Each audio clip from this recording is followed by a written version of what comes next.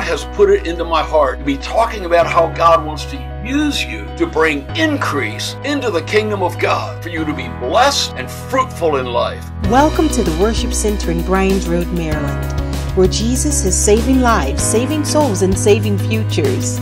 Now here's Dr. Steve Davis with wisdom tips, life treats, and gold nuggets from God's Word. I just want to give a big shout out to all my Worship Center friends and families and all of our online folks that we don't always see in person, and folks that are shut in, and people that have just joined us because we want to get together and learn the principles of the Word of God to live overcoming, anointed, and blessed lives. And today, the Lord has put it in my heart to share with you a bit about how to get past your disappointment to that place of simple faith that really works. You know, we're in a time where there are so many disappointments, whether it's the disappointments in government type things or the economy or your health or your career, just not seeing any way forward. And, sometimes we feel like we've been built up and expecting something awesome to happen, and then it never happens. Sometimes we thought it was God and we wondered what happened there. And I want to tell you, God will never, ever let you down. And I'm so glad to be able to talk to you about the Word of God and how it functions in your life. God has put it into my heart these days to be talking about how God wants to use you to bring increase into the kingdom of God.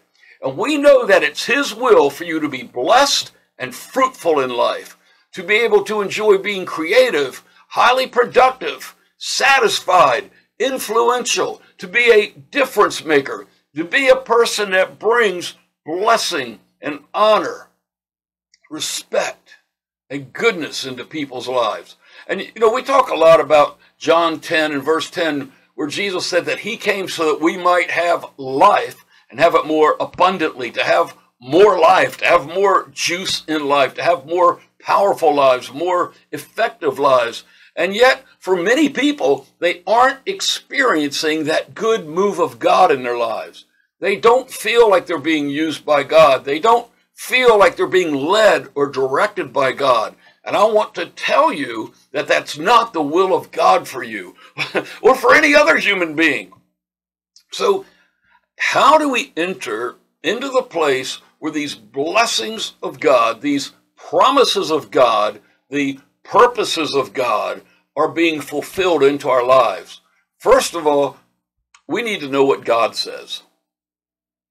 One source of disappointment, it's a major one, because you and I are bombarded with information almost constantly, whether it's somebody tweeting or a new Instagram post we're getting a notification about, or a news feed, or something that's happening on television, or Facebook, or any other kind of social media. We're getting just bombarded with information constantly. And what happens is, we can be getting that, and imagine that we're getting all of this independent information. I hear that so much more recently, people saying, well, I get my news or information from independent sources. I do my own research and all of that. That's great. However, for the believer in particular, one source of disappointment is getting our information from every source except the Word of God. We have to know what God has promised. His promises, more than 7,000 of them are in the Bible. And if you don't know what they are, how can you believe them? How can you pray for them? How can you receive them? How can you know what He says to do, or what instructions He has for you to be able to receive them? And like God says in Romans 10 and verse 14, how then shall they call on Him in whom they have not believed? And how shall they believe in Him of whom they have not heard? And how shall they hear without a proclaimer, a preacher, a speaker, a communicator? In other words, if you haven't heard the Word of God and you haven't read it, you can't believe it. Now, for me, I never knew about the promises of God until I heard them from my preacher, from my pastor. I'd been raised in a church, but I had never heard the Word of God. I heard all kinds of other things. And sure, the preacher had a Bible there, and there was a lot of singing and things like that, you know. And because there were songs that talked about the Lord, and it was a generally spiritual atmosphere, and there were some prayers, a little bit of worship, I imagined that what I was being taught was the Word of God. However, I found out when I really needed the Word of God that I didn't know it. I'd learned philosophy. I'd learned some sociology. I'd learned psychology. I'd learned politics. But I'd never learned the promises of the Word of God. And when I got in this church that preached the gospel, he didn't preach all of those other things. He didn't teach me psychology. He didn't teach me politics. He taught me the promises of the Word of God. And that completely, totally changed my life. See, God's blessings come on you by believing in your heart what he says. What he says, first of all. You hear what he says. You read your Bible and find out what he says. You let it into your heart, your spirit being. You think on it, you meditate it, you internalize it. You begin to make those thoughts your thoughts and those ways your ways. You begin speaking it, or it begins to be conversational with you. You begin saying what God says is true, and then that directs your actions. You begin to follow up with actions. And that's where the problem comes in for many people, many Christian people. You know, they may be involved in a church, and you know, there might be incredible music and a great worship band perhaps, and, you know, some really gifted speakers and all kinds of fascinating topics, and even some Bible verses. You know, most Christians don't have any problem with hearing Bible verses, and many don't have any problem with actually reading the Word of God. But the problem is our natural mind doesn't want to believe it. Mine doesn't either. Your flesh, my flesh, doesn't want to believe what God says in his word. Our flesh wants to doubt. Our flesh wants to be in unbelief. And it's because God's word is spiritual and our flesh is carnal. God reminds us in 1 Corinthians 2 and verse 14, he says, but the natural man, our natural mind, 1 Corinthians 2, verse 14, the natural man receives not the things of the Spirit of God, the natural mind, for they are foolishness to our natural mind. And it says, neither can our natural mind even know them or experience them because they are spiritually discerned. This is food for our spirit. The natural person does not receive the things of the Spirit of God. Your flesh, my flesh doesn't receive them, but here's the key, your spirit does. Your spirit feeds on the things of God. That's a key thing to know. You know, when you start reading your Bible, your flesh tries to get you to do anything else, anything but get God's word into your spirit. Your flesh just doesn't like it. And I'm telling you, even if you're reading and you feel like you're not getting anything out of it. I mean, listen, I can read this at times, and no matter how exciting it is, I confess, I can read this, and sometimes it feels like my eyes are just bouncing off the pages and just bouncing down the line there. But you know what? Whether my mind is benefiting or not, my spirit always is. This is spirit food. And when you start reading the Word, or when you start praying, your flesh tries to get you to do anything else. You know, it might be the time you decide you need to go clean your bedroom. You know, you've been putting it off and putting it off. It's like, oh, I better clean my bedroom. I'm reading the Word of God. Oh, I better clean my bedroom. Better go wash the car. Better go do the laundry. Let me put a load of laundry in. Anything. I better watch the news. Hey, I'm a Christian. I better know what's going on in this fallen world. I got to know about that right now. Hey, there's a movie on. I better check this movie. Oh, I better check my social media. You know, I mean, and there's a sense, it's like, who cares what the people of a fallen world and fallen system are saying? And you say, are you trying to get me to just tune out? No, I'm not. Because the fact is, we're going to hear enough of that anyway. You can't get away from it. You know, we're going to hear the opinions of fallen humanity anyway. But we've got to be intentional about feeding our spirit man. Your spirit is crying for more of the Word of God.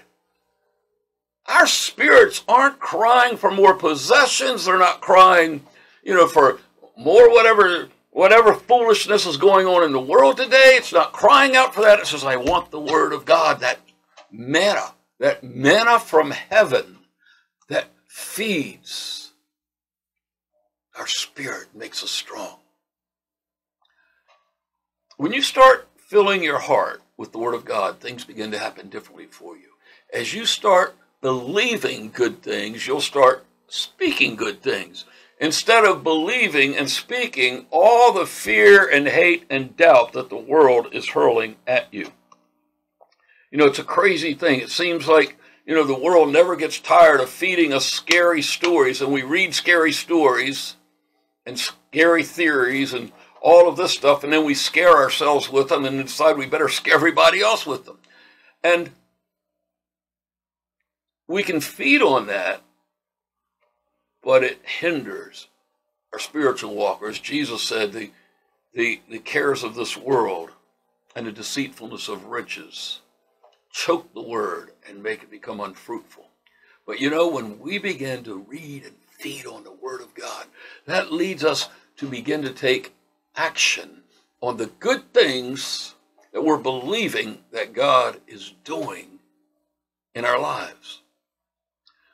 You begin to believe that God is answering your prayers, that He's moving in your life, that He's taking action on your behalf and moving in our country and in our culture and in your family and in society as you're praying for it, instead of just cursing what's wrong with it. And when you start speaking that God is at work in your life and that the Holy Spirit is moving your life, and you begin to act on what He's doing, it begins to set into motion those forces of heaven that bring it to pass.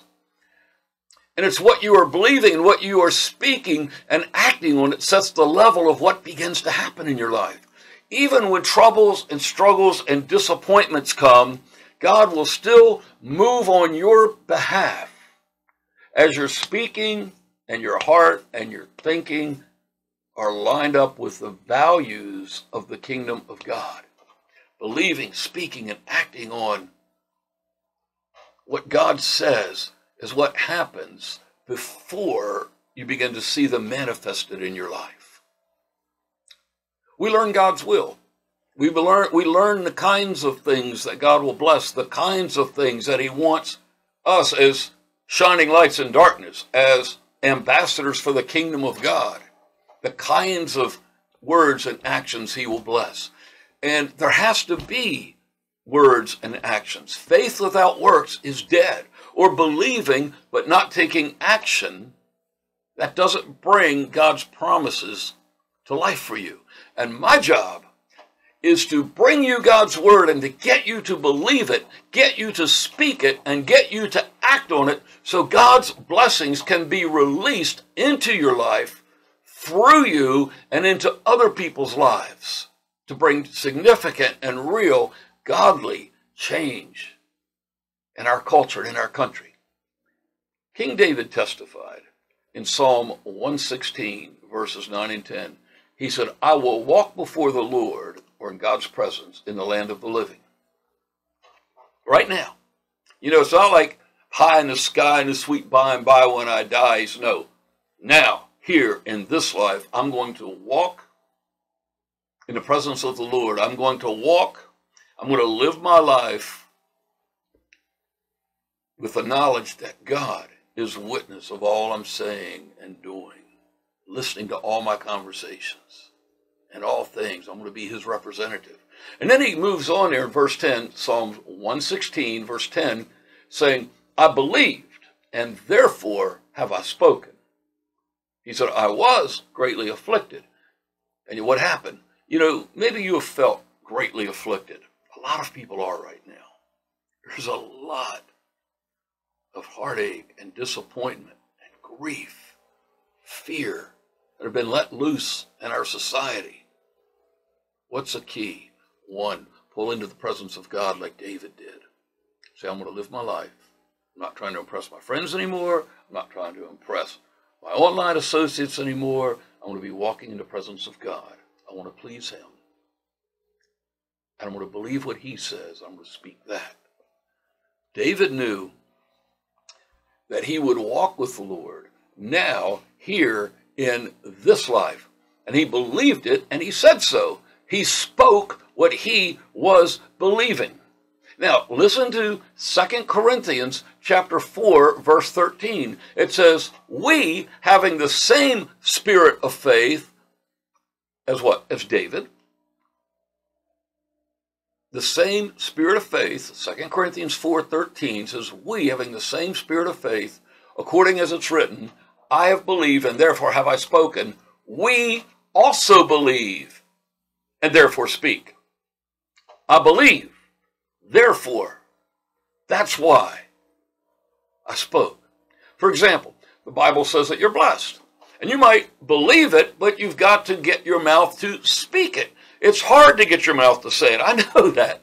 You release it from being limited to the heart by speaking it with your mouth. And as long as your beliefs are just in your heart, they are very limited. But when you begin to speak them, they begin to be unlimited. Okay, imagine yourself agreeing out loud. You can do this while I'm talking. With Deuteronomy 28, saying, I'm blessed. I'm blessed if I'm in the city. You can say it. Go ahead. I'm blessed if I'm in the field. My body is blessed. My house is blessed. My goods are blessed. Whatever I touch is blessed. I am fruitful. I am productive. And I am blessed.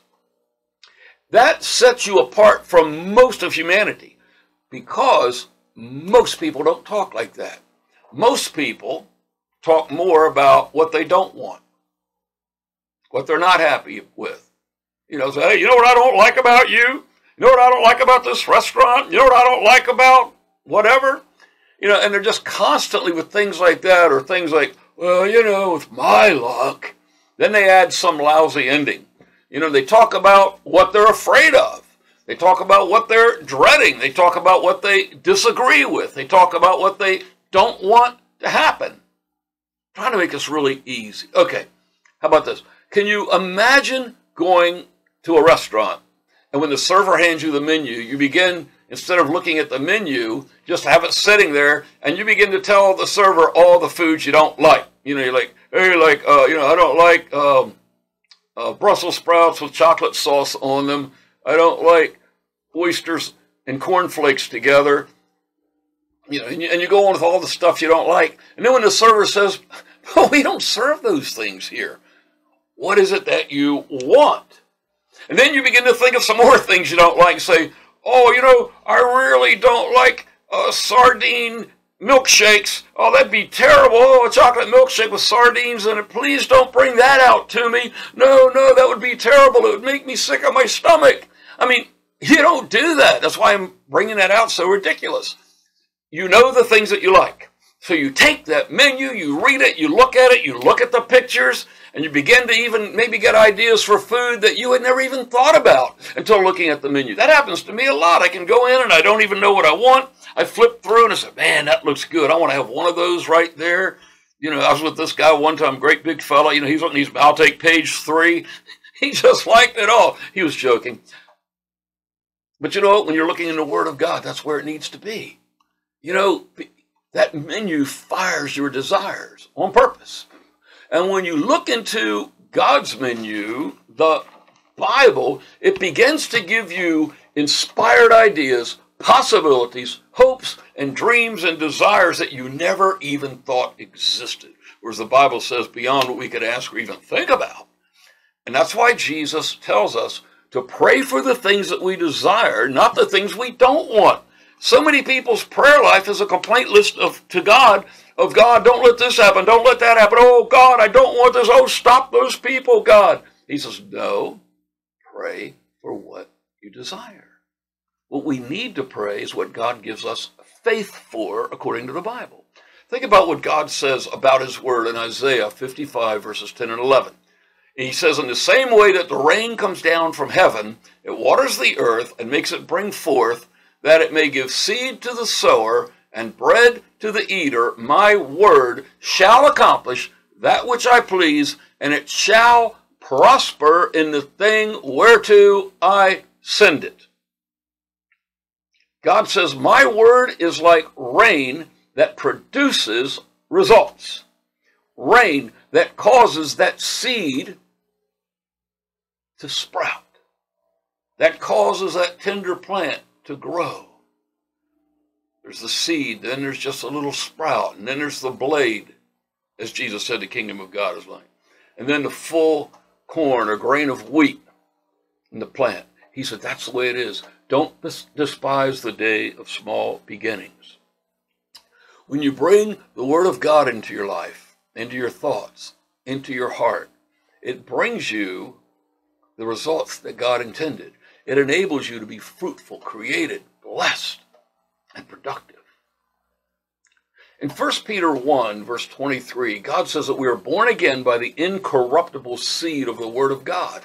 And we know what this Word will do. It will bring forth fruit. It will provide seed for you to plant and bread for you to eat. God said it prospers, it does well, it succeeds at what it's sent to. And since you're born of that seed, and that seed is in you, you can begin to know what you can expect to happen in your life as it works through you. Imagine you have the seed of the Word of God inside of you. That seed, that Word of God inside you is programmed to prosper, to grow, to bring forth, to change the landscape of your life, to flourish, to bring forth a harvest. You're not a loser. You're in the family of God Almighty. You're an overcomer. You're a conqueror, the Bible says. No, more than a conqueror, through him that loved us. That's Romans 8, verse 37. It says in all these things, Romans 8:37, we are more than conquerors through him that loved us. Say, I am more than a conqueror through him that loved me. What a thing it is to say the word of God. We need to see what God's word says to us. We need to act on it and then start getting God's planned results, manifesting, breaking forth in our lives.